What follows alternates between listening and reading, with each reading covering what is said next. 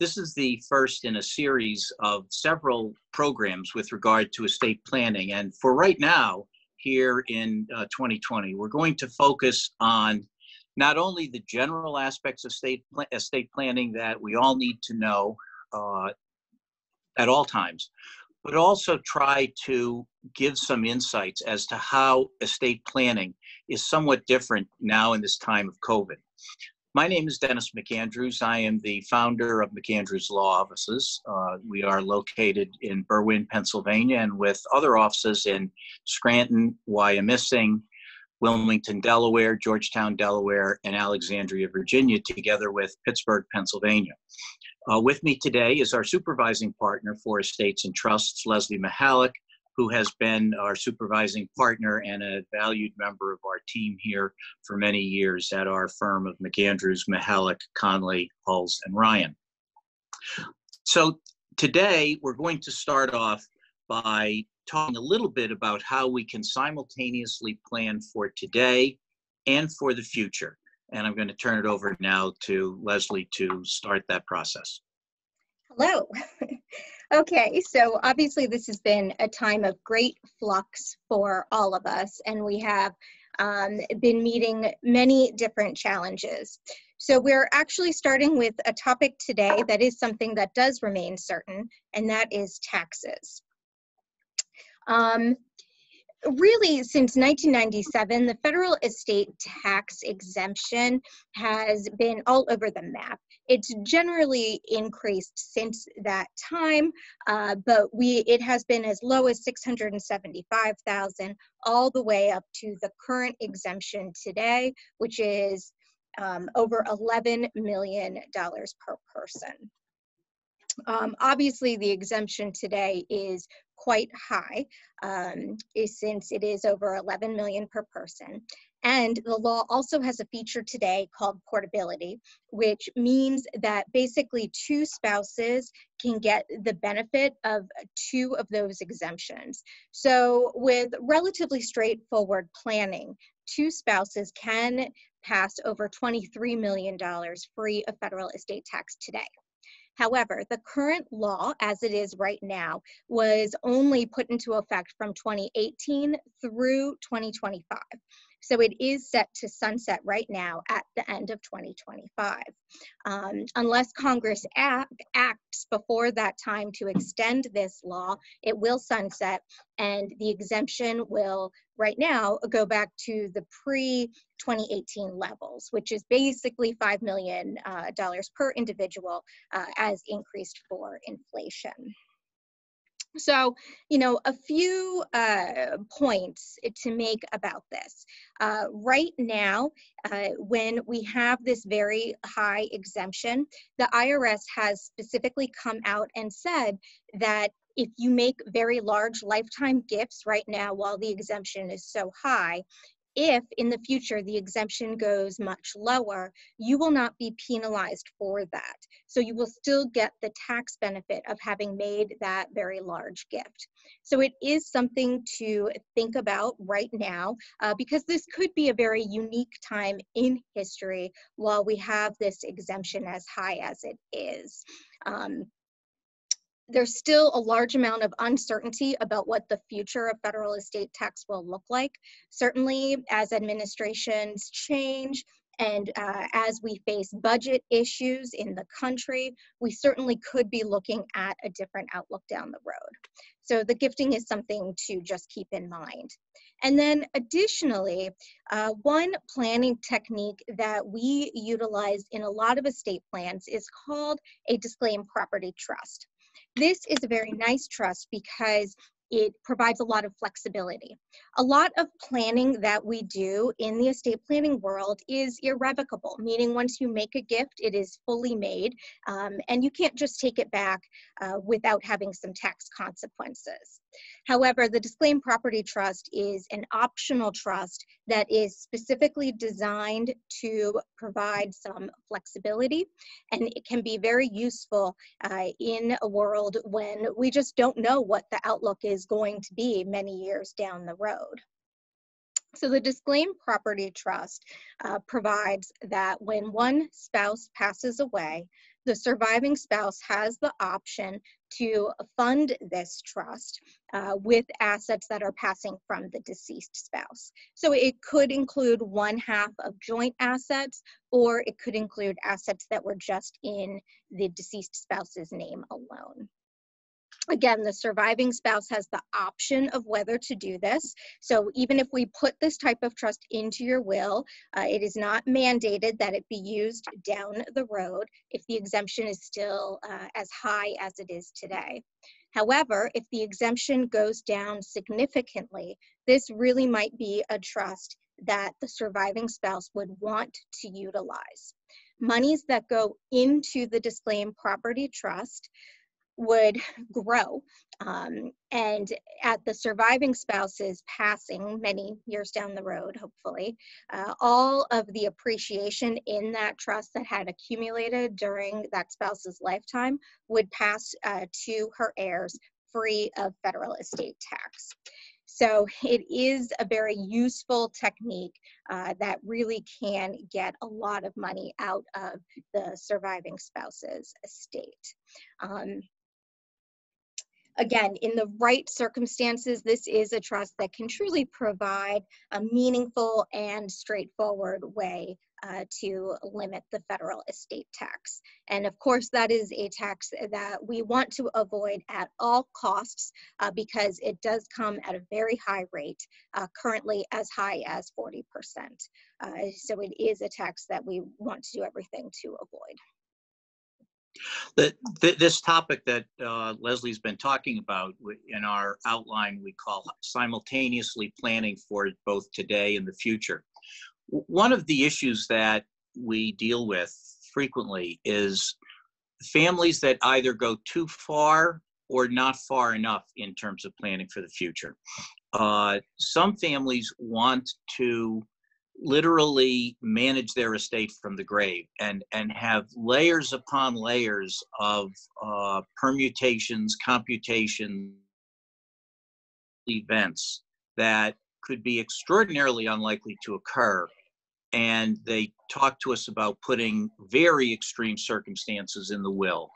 And there are times when that has to be taken into account. At the same time, it can create a will that is unduly complex, complicated, and sometimes difficult to interpret, and actually have an opposite effect of what the client wants to do, which is to try to ensure that wishes are met. And sometimes by trying to predict so many even extraordinary circumstances and inserting language into the will, it can actually create opportunities for people who are trying to actually inject ambiguity into the will and to allow for a will contest. So there's a point at which we have to allow the executor to have a meaningful discretion to deal with unforeseen circumstances in the future. You want to prepare as much as you can. As John Wooden said, failing to prepare is preparing to fail. At the same time, we can overdo it. It's everything in moderation. So we want to look at the future eventualities that are likely to occur and deal with those. And those that are remote, typically try to leave to the executor's discretion about how to handle those remote circumstances, or sometimes not worry about them. That can actually be an appropriate result of a meaningful discussion. And we see that sometimes now with COVID, where people are trying to plan for the eventuality of getting COVID right away, when in fact their situation may very well be such that they are young, they're healthy, the likelihood of dying quickly and trying to create a will that plans for a very quick death can, again, stand in the way of a more rational approach. So what we try to do is we try to look at, when we meet with the clients, what are the likely circumstances to occur? And how do we plan for those likely circumstances? And are there remote circumstances that are better off left to the executor perhaps in his or her discretion, or avoid getting into them too deeply because it can actually create ambiguity in the will, which defeats the very purpose of the extensive planning. So the second area that we wanted to talk about was internet sources. And this is kind of an interesting topic right now, because with COVID-19, people are understandably and appropriately looking at their estate plans and taking stock of where they are in their family, where they are in their future planning, what their needs are in terms of the future for their loved ones, and how they can best see that their estate is managed. With that fact of people paying more attention, understandably, to estate planning right now, a number of companies that promote internet wills are very aggressively marketing. And to be sure, we have seen internet wills that fill the bill. We've also seen them that are disasters and actually cost the estate more money than if they had hired counsel. By the way, our fees are on our website, so they're, we don't hold them secret. You can go to our website and see what they are. And we have had internet wills which really did injustice to the person's estate. Let me give you an example. When we draft wills, we attempt to have careful tax clauses in the will. Who's going to pay the taxes? And that especially becomes an issue of concern when there are jointly held assets that may still be taxable. Many times people believe putting property in joint names so that it passes by operation of law, joint bank accounts, joint real estate, and they don't pass under the will because they pass what we call by operation of law. And therefore, people who use internet resources sometimes don't realize that a portion of that asset, which was owned by the decedent, is still going to be taxable in many states, and particularly in Pennsylvania. Yet, the internet will frequently just says all taxes are paid out of the residue of the estate. So you may have one sibling who was put on an account as a convenience to mom or dad in her his or her older years, so that that sibling could pay bills, that sort of thing.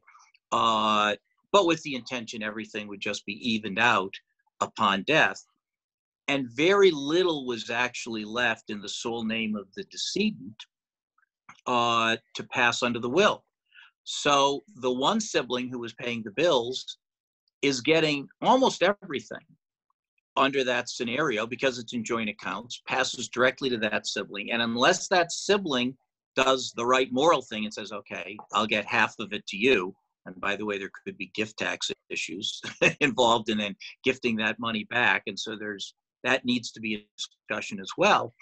But in addition to that, then if the typical tax clause from the internet will is used, that all taxes are paid out of the residue of the estate, the sibling that got all the money through the joint accounts isn't paying taxes, but the residue of the estate that may be going either split equally between the two siblings or going to the other sibling, that's paying all the taxes, even the non-probate assets, which are still taxable in the percentage that was owned by the decedent. So that's an example of a risk. Also, we often see a designation of an executor or a trustee or a guardian of a minor who is not really well thought out. It may be an instinctive reaction that, well, I should name my older brother. But if you were sitting down with an attorney who might ask some questions about the older brother, like what does he do for a living? And say, well, he runs a casino, or, you know, I don't really want to talk about what he does for a living because it's kind of under the table. You know, those are red flags for us where we might say, all right, is there a better choice? Is there a better idea than that? So, you know, getting some guidance on those issues can really, really be important and far more valuable than the, you know, couple or few $100s you might save on an internet will. Another example that Lesley and I have seen several times over the years is where there's a choice of picking a guardian for minor children.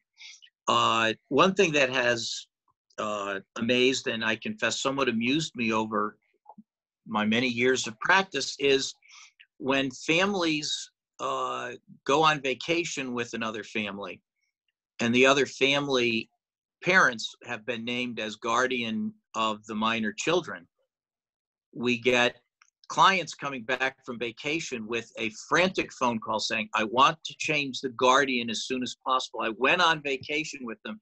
I don't care for how they raise their children. I don't want them raising my children that way. And they're literally frantic and they want a codicil to the will done as soon as possible so that they are not going to raise their children. So, but that's the kind of discussion that we have with our clients and other attorneys do to try to make sure those right people are picked. And similarly, that whole question of how you pick the executor, trustee, or guardian it has to be a discussion. Oftentimes, it's very clear. It may be, hey, my mom and dad are only 55 years old, 60 years old, they're in great health, they spend a lot of time with the kids, wonderful. But that oftentimes we hear that we need to split certain roles. I may want my parents to be guardian of my minor children or one sister or brother to be guardian of my minor children, but that person can't balance a checkbook. So you probably don't want them to be the executor of the estate where they have to keep an eye on that sort of thing. Now, usually an executor is going to hire an attorney because there are a number of legal aspects in terms of the probate process, in terms of preparing Pennsylvania estate tax, sometimes preparing a federal income tax return, which, by the way, oftentimes is appropriately filed, even if no tax is due, to maintain what we know as portability so that the one spouse's exclusion under the federal estate tax will be available to the second spouse to die.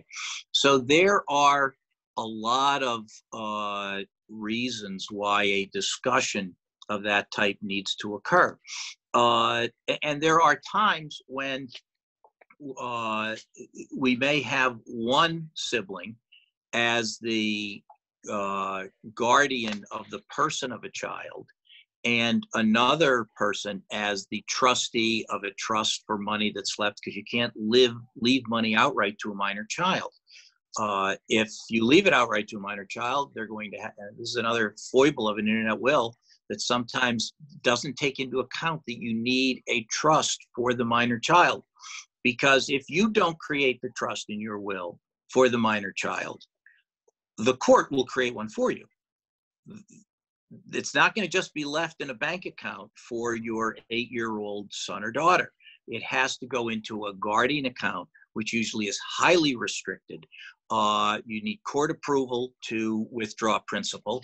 And you're going to be in a situation where you have to hire, or your trustee of the trust would have to be appointed by the court. There'd be a court proceeding to get that trust created. And then anytime principal is invaded, you have to go to court and hire a lawyer to go to court.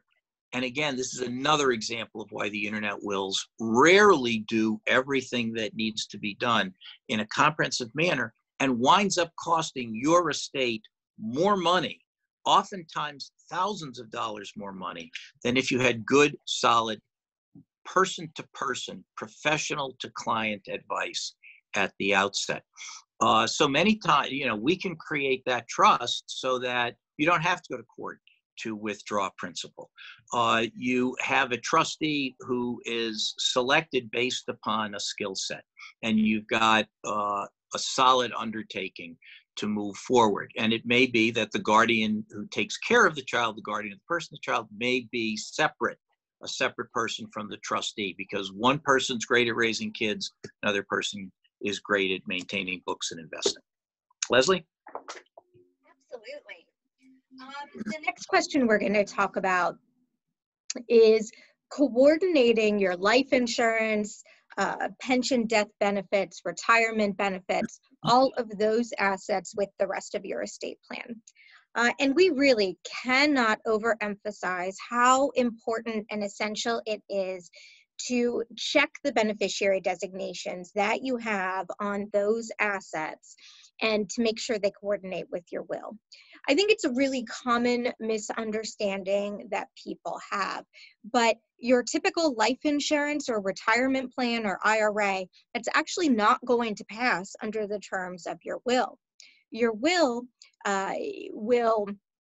allow assets that you own in your own name alone to pass through your estate. But assets that have a beneficiary designation on them are going to pass to that named beneficiary designation as a matter of law. And it's going to go outside the terms of your will, just directly to the named beneficiary.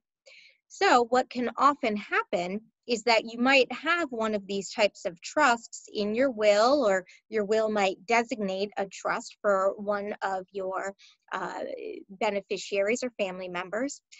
But unless you make sure that your beneficiary designation on those other assets also coordinates with the will, then those assets may not pass in the intent that you desire.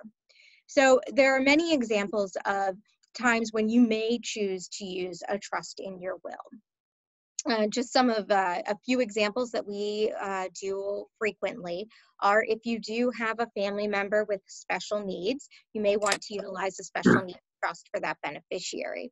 If you have a minor child, and when we say minor, we're not just talking about under age 18. We often will do trusts for children beyond age 18, because really an 18-year-old still is usually not capable of making the best, most responsible decisions. We have heard it called the Harley-Davidson age. So it's usually not a time where you'd like to give children too much money. So often we'll keep money in trust for those children until age 25, but you could do it longer if you wanted, depending on your assets and the responsibility level of the child. You may want to put a trust in your will if you have a family member who's a spendthrift, somebody that just needs a little bit more help with managing their money, and in a way to keep them from hurting themselves by spending it all right away. There might be addiction issues, so you might want to put a trust in the will for that. You might have concerns about a spouse or potential spouse of one of your children. So you may want to put a trust in your will for that child, just to protect that money and make sure that it can be used for the benefit of your child and your grandchildren down the road. So all of these are very good reasons why we may put a trust in your will. But again, you know, we've seen people come into our office with a beautiful will that has a wonderful, very detailed trust spelling out exactly when the money can be used for the benefit of the child.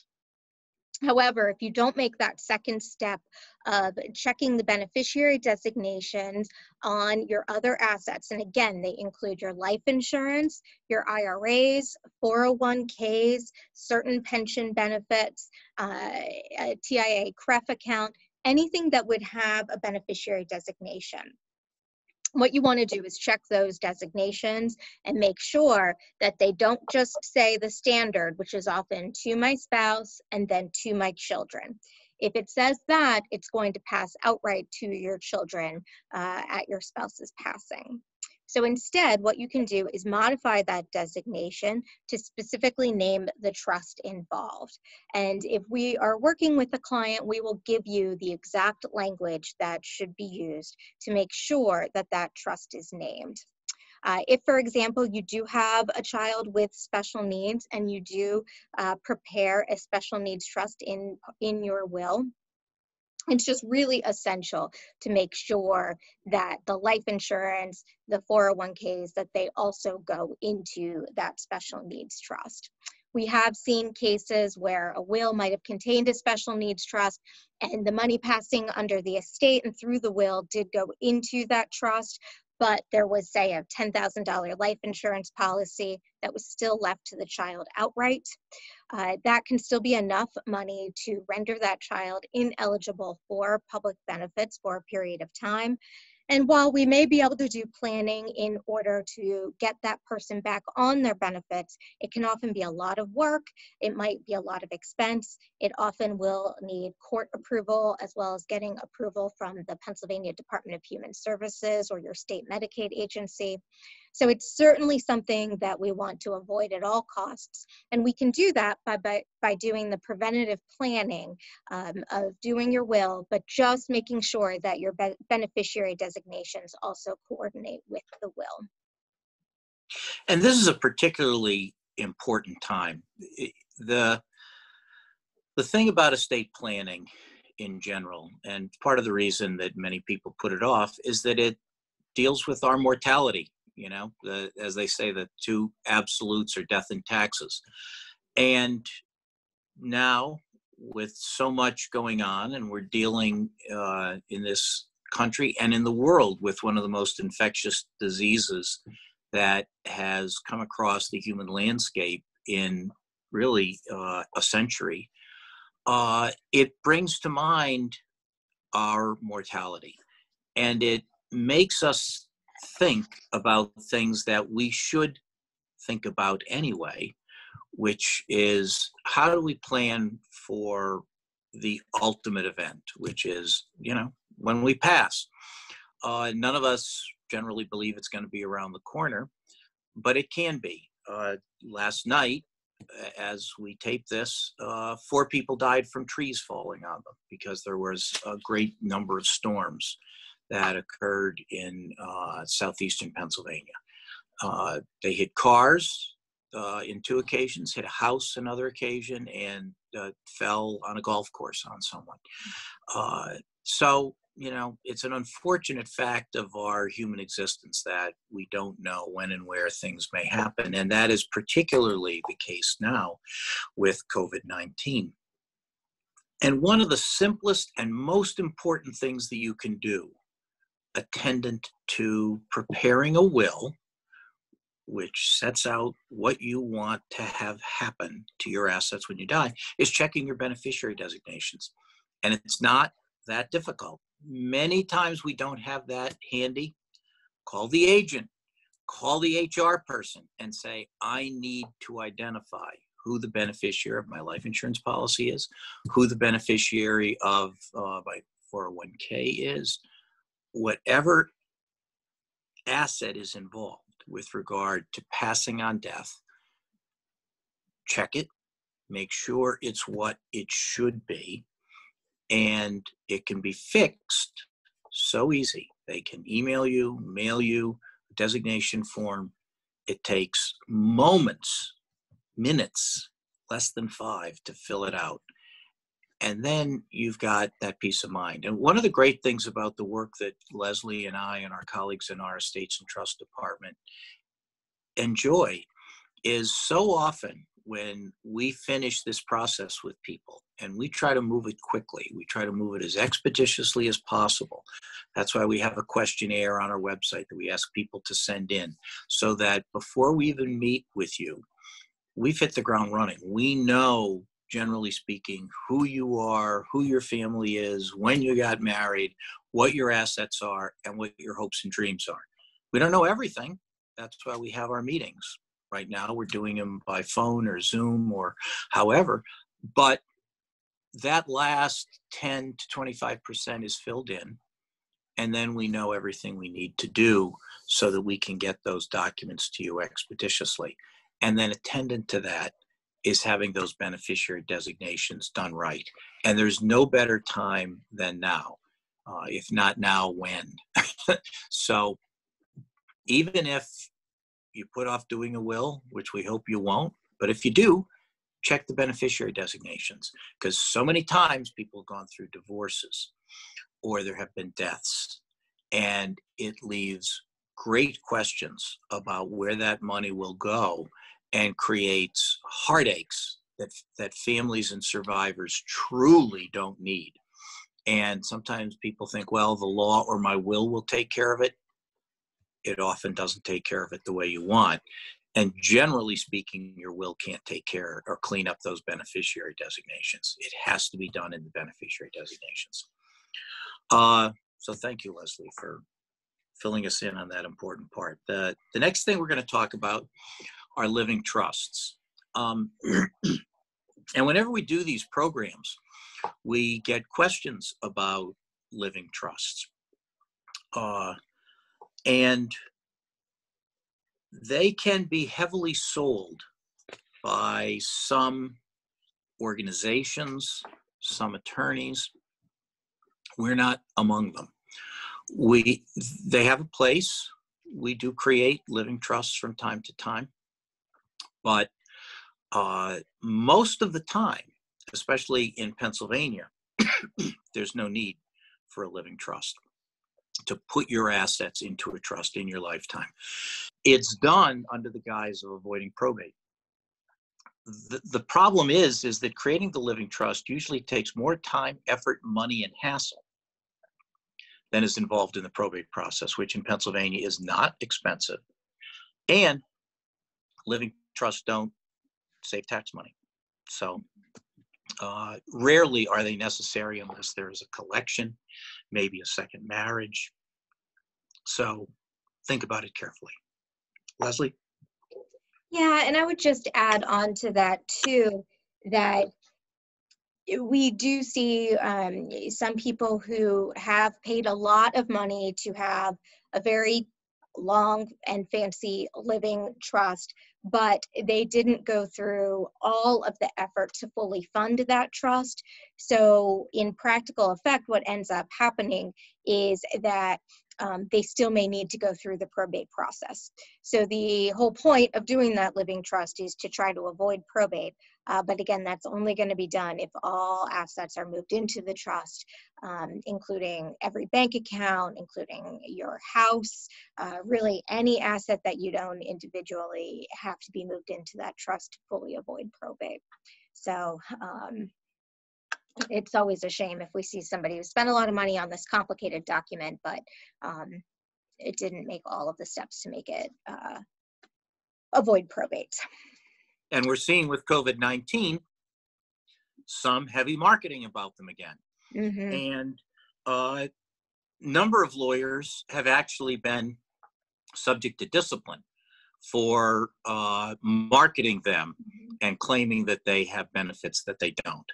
So it's a buyer beware situation. There can be circumstances to use them, but I would say in Lesley and my combined probably 70 years or close to it of estate planning work, less than 5% of our clients really need one. Mm-hmm. So thank you. Yeah, Pennsylvania, I agree. Okay, the next topic we're going to talk about is another tax topic, specifically for the federal estate tax. It's the alternate valuation date for an estate. And while this might seem at first to be a little esoteric of a topic, we thought it was really important to include today, just because with COVID-19, we are seeing so much change in the economy, and in all likelihood, that is going to continue for quite some time. So we did think it was an important topic to bring back to light. Back in the financial crisis of 2008, Dennis and I worked on several estates where we did utilize this alternate valuation date. And in light of things moving forward, it might be something that we're really using a lot more again now.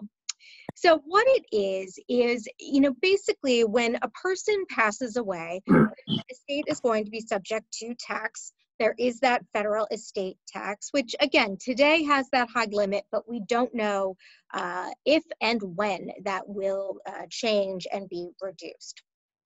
So when a person passes away, their estate will be subject to tax, and assets are taxed as of the value on the date of their death.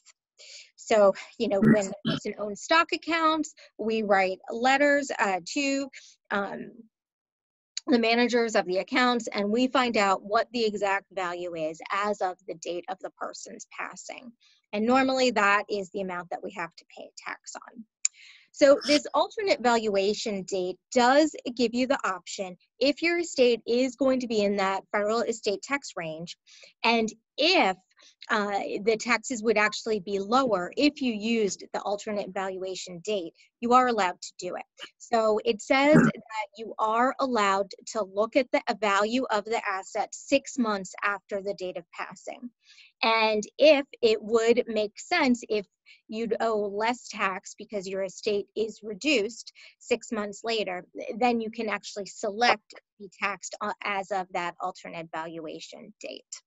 So if we do have a situation where, say, the economy was booming and the person passes away and their assets are valued at a very high level, but then within 6 months we have a collapse of the economy and the assets are much lower at that point, we could look at everything and try to make a decision as to whether it would make sense to use that alternate valuation date. The IRS offers this as an option really because if the assets do decrease so much in value, then the beneficiaries of the estate aren't getting that true date of death value. So they don't think that you should necessarily be taxed on it. Some examples where this could really come into play is if you have a family-owned business. Again, if the economy is booming and you have a small family-owned business that is doing very, very well, it might have a very high value. If we have, like where the circumstances we're undergoing today, unfortunately, businesses are going out of business. Some are really struggling and having financial issues. 6 months, while it doesn't seem like that great of a length of time, a lot can really happen. So this would allow you to look and utilize that alternate valuation date if it made sense. Now, this again is really something that you want to talk to an attorney about so that you can make an informed decision. If you do choose to proceed with the alternate valuation date, you have to do it for all assets in the estate. The only exception is if they were otherwise sold or transferred earlier, then you have to use that transfer or sale price. But for the most part, you're going to be selecting it for all assets in the estate. And you do have to look because there can be other ramifications of selecting it. Normally you would think, yes, I want to do it so I get the lower federal estate tax, and that might be the right decision. But you do have to realize that it will actually change the basis of the assets too, so that in the future there might be other income tax ramifications when that asset is sold. So it's something to be looked at carefully, but certainly in the right cases, it's a very important tool. Like I said, in the cases where we have used it, it has been very important and saved a significant amount of tax. And I would agree, Lesley, that's particularly important at a time like this where you have such economic volatility. Mm-hmm. We are in the greatest loss of jobs, loss of wealth since the Great Depression. That could change, but we don't know. And so where, you have that level of uncertainty, recognizing the availability of that is just hugely important and shows the importance really of working with a knowledgeable attorney in managing both the estate plan and the estate. Thank you. Yeah, absolutely. And again, that only applies for federal estate tax, not for the Pennsylvania inheritance tax. But again, that federal estate tax has a much, much higher rate than we have for most transfers with the Pennsylvania inheritance tax. Next, we wanted to talk about why it might be a smart decision to use an attorney in the estate administration process. So, it is not something that is legally required in Pennsylvania. In Pennsylvania, you can go to the courthouse and try to probate an estate on your own. But there are a lot of reasons why it makes a lot of sense to talk with an attorney and hire an attorney to assist you with the entire process. The first one is just the probate process itself. In many cases, it really is going to depend on the exact will that you have. Another thing, as Dennis was talking earlier about those internet wills, they may not have the proper documents that they need or the proper wording that they need to make the probate process in Pennsylvania as straightforward as it potentially can be. If you have the will drafted in the way that the Pennsylvania law provides, the probate process can actually be much easier. But if you don't, you have to do additional documentation. Sometimes you have to do a petition that you have to bring before the Register of Wills. So again, just another reason why you want to be cautious about those internet wills. But having an attorney in the estate administration process, we can look at the will, we can quickly identify if there are any issues with the actual document, and we can move forward with the right process quickly in order to still administer the estate and to open the probate estate. A big reason to look at hiring an attorney is so that you can save on taxes as much as possible. There are a lot of little idiosyncrasies involved in the tax law that if you just bring the return to somebody who just typically prepares your tax returns, they may not be able to identify them because they are so specific to the estate and inheritance taxes. It's much different than the preparation of an income tax return. And just for example, that alternate valuation date, that's something that could be easy to miss. In Pennsylvania, you do have the option, if you are able to make a prepayment of the inheritance tax within 90 days of the person's passing, you can actually get a discount, a 5% discount. Again, that's something that is a date that comes pretty quickly after a person's passing and can be very easy to miss. So by working with an attorney, we can evaluate if we're able to make that prepayment and make sure that we get it done as quickly as possible as one of the first things we do in the estate. Evaluations for businesses. We're just talking about those small family-owned businesses. While, it's interesting because assets, people might want to put different values on their assets for different reasons. If they are looking at gifting it or selling it, they might want a very high value. However, when they pass away and they're going to be taxed on it, they may not want as high of a value. And there's a lot of different things to consider when there is a small family-owned business and when we are determining the value. For example, is it a business that can just be sold, or is there a partnership agreement that says it has to stay within the family?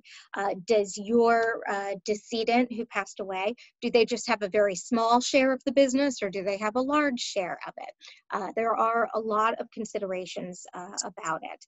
So if you work with an attorney, we can make sure that we get an appropriate value on that business so that you are not paying too much tax on it, but also that it will be accepted by both the state and also the IRS, because the IRS does look at those values very, very closely. So sometimes we'll work with an appraiser, but we know very good ones who are very adept at valuing those businesses in a way that it will be accepted. Another tax reason that Dennis mentioned earlier is preserving that ability to elect portability. So again, that portability is the feature in the law today that allows two spouses to get the benefit of both estate tax deductions. However, it's not automatic. In order to get that benefit, when one spouse passes away, the surviving spouse actually has to file a federal estate tax return where they elect that portability. That's the way to preserve it down the road. So again, that might not be something that is immediately apparent because a lot of internet things out there today just talk about how portability is available, but it actually only is if you file the proper documents to make an election. Also, to utilize that disclaimed property trust, certain papers would need to be filed in order to properly disclaim assets to go into that trust, or there might be other reasons that assets would want to be disclaimed. So there really are, and these are just kind of a handful of ones that came to mind as I was preparing today, but there really are a lot of reasons why it can make a lot of sense to work with an attorney to help administer the estate. While it might seem like an expense initially, in the long run, it can really help to make the process more streamlined and to really end up being cost effective. And just one other thing is that sometimes it really can help to have an attorney be an objective third party involved. Even in the best family situations, when a parent passes away, it can happen where siblings might end up butting heads, particularly if one is appointed as the executor and the others just might have concerns about that, or they just want to make sure that everything is being done correctly and as it should be. So sometimes when there is an objective party, like an attorney involved, who can answer any sorts of questions that actually can help ease family tensions during that very difficult time. And an example of those family tensions is personal property.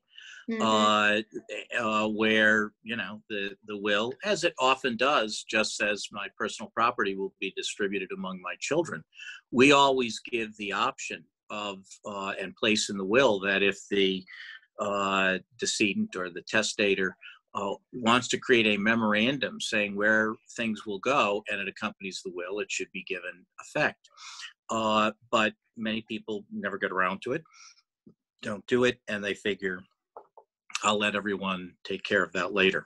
And we're able to offer suggestions as to how to do that in a way that is fair to everyone, that doesn't involve one person, the executor, saying, you get this, you get this, you get that. We create a kind of a lottery system where individuals can each identify 3-5 things that they want from an inventory of the estate. If there's overlap, we may choose lots. And then there's a rotation where people can pick something from the remainder of the estate. So, and that's individualized. We do that on a case-by-case basis, but we're able to give, I think, some wisdom as to how to do that in a way that has the least invasion of people's feelings as possible. And unfortunately, a percentage of our estate administration cases are what I would call repair jobs, where individuals have tried to do it on their own. They went to the probate process and were able to get through that, which isn't that difficult. And then they kind of get confident. Well, I went to the courthouse and, I got sworn in and here I go. And I closed an account. And then they butt up against family discord. Maybe it's the personal property. They come up with a real estate issue that they just don't know how. One kid wants the house, the other kid wants it sold. Some people want money, some people want stock. They want it just transferred. Other people say, no, go ahead and sell it. And the executor, and then they're starting to get notices from the court. You didn't file a status report. You didn't file the inventory.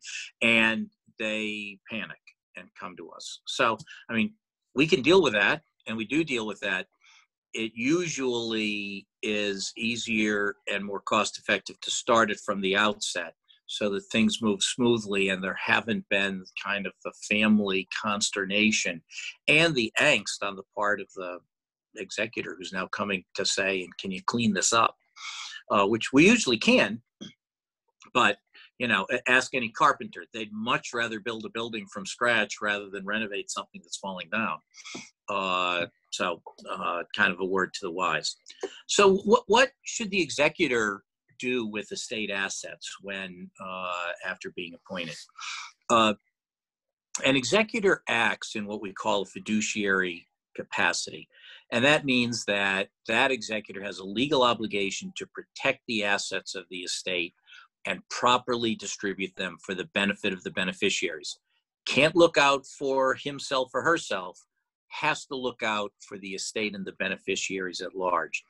So the executor, upon appointment, has to start acting with reasonable speed, with reasonable dispatch by collecting the assets, opening an estate account, getting a taxpayer ID number to hold the liquid property, getting the post office to forward the mail of the decedent, inventory the safe deposit box, identify any real estate, make sure insurance is maintained on that real estate, while recognizing that if real estate remains empty too long, sometimes 6 months, sometimes longer, but you've got to be in touch with the insurance company because they may not insure it if it remains vacant too long.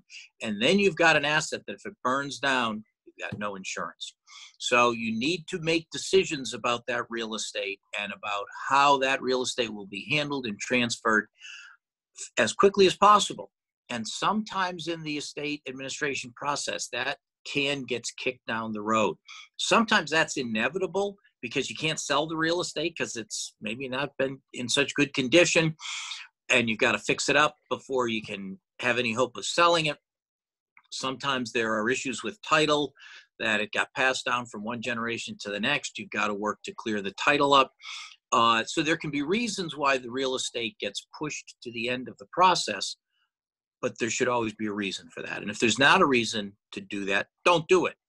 Get moving on it, find out who's going to get it, find out if it's going to get sold, get a realtor and get the thing sold, get it on the market. Stocks and marketable securities have to be identified, and a decision should be made quickly. Are we going to transfer that in kind to the other beneficiaries, or are we going to liquidate it? One of the most dangerous things an executor can do is simply do nothing with the stocks and figure, I'll get to that later. Well, between 2008 and 2020, we've seen what can happen really fast to the stock market. And in that fiduciary capacity, the executor has to make that decision quickly upon being appointed. Am I going to liquidate this and put it into cash so I can be sure it won't go down? Or am I going to transfer it? And we have circumstances where all the beneficiaries, maybe there's 3 or 4 beneficiaries, and they're all in agreement. Don't liquidate it. We want to get that in writing.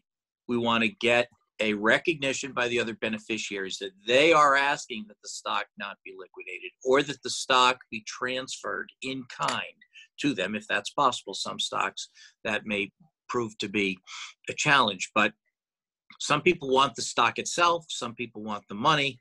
That needs to be determined and needs to be done quickly, because we have had circumstances, and we've all seen them, those of us who work in this field, where executors have been surcharged, meaning personally held financially responsible for precipitous drop in marketable securities where they just held on to them.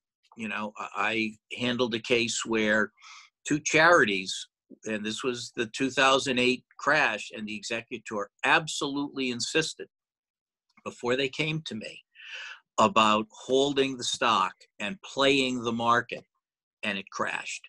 And only through the grace of God what did those 2 charities, who knew the executor and had warm feelings towards him, if they didn't, they would have had him surcharged, and he would have owed tens, if not hundreds of thousands of dollars, because he did not liquidate it or get their express approval not to liquidate. It's an important issue, and it's one that a lot of people don't pay close attention to, and it is a landmine if you don't. Lesley? Oh, no, I have the next topic. That's right.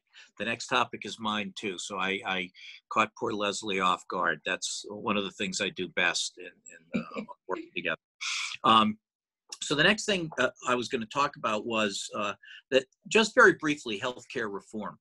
One of the factors, especially for people with special needs, we do a huge number of special needs trusts every year. It's a subspecialty that we have been involved in for probably 35 years now, developing trusts for persons with disabilities.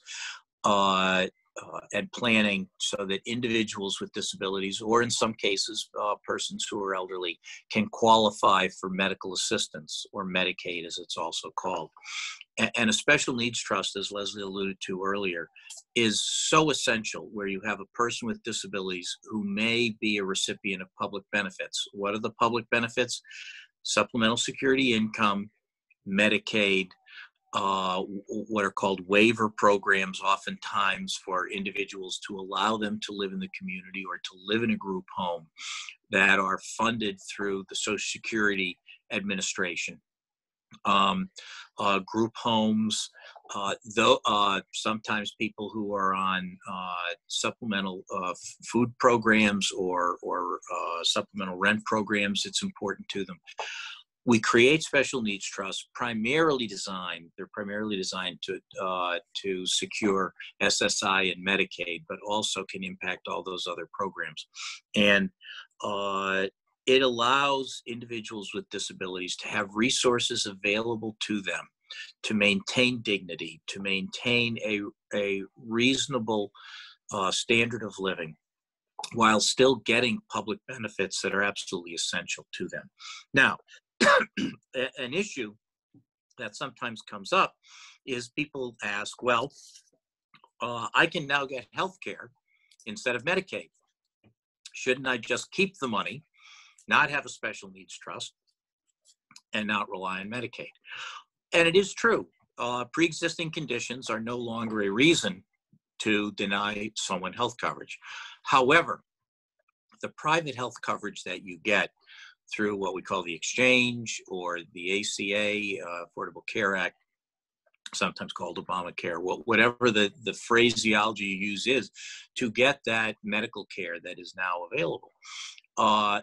Those programs don't cover group homes. They don't cover waiver programs. They don't cover nearly the level of services for people with disabilities that Medicaid does. Medicaid or medical assistance is far and away the best coverage that a person with disabilities can have. They may want to purchase, if there's enough money available, and a special needs trust can be used to purchase other insurance, which may give better access to certain doctors or certain healthcare providers. But medical assistance will pay for deductibles, for co-pays, and a wide range of programs. Better coverage oftentimes for drug and alcohol, for mental health treatment, for intellectual disability treatment, for in-home services for kids with disabilities with autism. So Medicaid should almost always, I'd say 1% of the cases in my career have I said, yes, it's okay to let Medicaid go because of these other assets you have. And usually they're in the millions and millions of dollars. So the fact that you can get healthcare coverage through alternative sources really should not, in almost all cases, preclude you from keeping Medicaid. Lesley? Just to finish up, just a little more talking about special needs trusts. You know, something that we hear a lot is people coming in and saying, I read on the internet and I think special needs trusts are very restrictive. I can't use them for food or shelter, and there's going to be a lot of restrictions on them. Well, if the trust is drafted correctly, under the law, that trust does not need to be restrictive like that at all. Like Dennis said, the special needs trust that we work on really is a subspecialty. And we are constantly working with our state Medicaid agency and constantly reading all of the regulations and policies and new developments out there about these trusts. So we are able to draft them as broadly as possible under law. And as long as we do that, the trust really can be used very broadly to benefit the person with special needs over his lifetime. So the trust can be used to buy a house for him if that's needed. It can be used for transportation, for schooling, for any sort of equipment, for a vacation for him and the people that are needed to care for him. You'll see things on the internet that say that these trusts can't be used for food and shelter. And it is true that if they are used for food and shelter, and if the person is getting a certain type of benefit called SSI, then there might be a reduction in the amount of monthly SSI that that person gets. However, it's a much more nuanced decision because it often makes a lot of sense to work with the trustee in charge of the special needs trust to still make that call to pay that food and shelter, have that reduction in SSI, but the trust can end up providing a much greater benefit to the person with special needs. And the trust could be used to pay for appropriate housing and food for him. So it's something that, as long as that trust is drafted properly, it really can be used very broadly for the person throughout his life. And the Special Needs Trust can be such an important tool to enhance the quality of life for the person with a disability. Dennis, do you have anything to add to that? I think you've touched the bases on that, and it really has been a remarkably gratifying part of our professional lives here at McAndrews, Mehalick, Connolly, Hulls, and Ryan to do these trusts for persons with disabilities, because we know that it allows them to have a fulfilling life rather than one that's based in poverty and indigency. They receive the programs that they require while at the same time being able every now and then to go to a movie or to go on a short vacation, to see a ball game, to have assistive technology, have a good computer, oftentimes to have a wheelchair that really meets their needs. We've seen so many times individuals struggling to get medical supplies or assistive technology through insurance, whether it's Medicaid or private, and now the trust can go out and purchase it, and it gives them dignity. And so many times, family members have just told us what peace of mind these trusts and the estate plan that revolves around the trust gives them. It's just gratifying, because oftentimes when people sign their documents, they walk out and say, I can't tell you how much better I feel that that's taken care of. And so we appreciate the opportunity to serve and to work with people and to do that. I would invite everyone to check out our website, McAndrewslaw.com. We have so many articles about these issues, and we are going to be presenting more of these seminars about issues with relation to estate planning and estate administration and special needs planning in the weeks ahead. We do that so that people can be empowered, so that people can make a good choice, so they can understand how to be an informed consumer and take the steps necessary to get to that comment that I made when they walk out of the office and are able to say, I feel like a weight has been lifted from my shoulder. That's kind of what we also subspecialize in. So we appreciate the opportunity to have spent this time with you. Please check out the website for this program if you'd like to see it again. Also for our many articles, our homepage, upper right-hand corner, there's a link to questionnaires. If you'd like us to get started, fill out the questionnaire, send it to us by email or mail, and we can help move that process forward for you. Thank you very much. Thank you.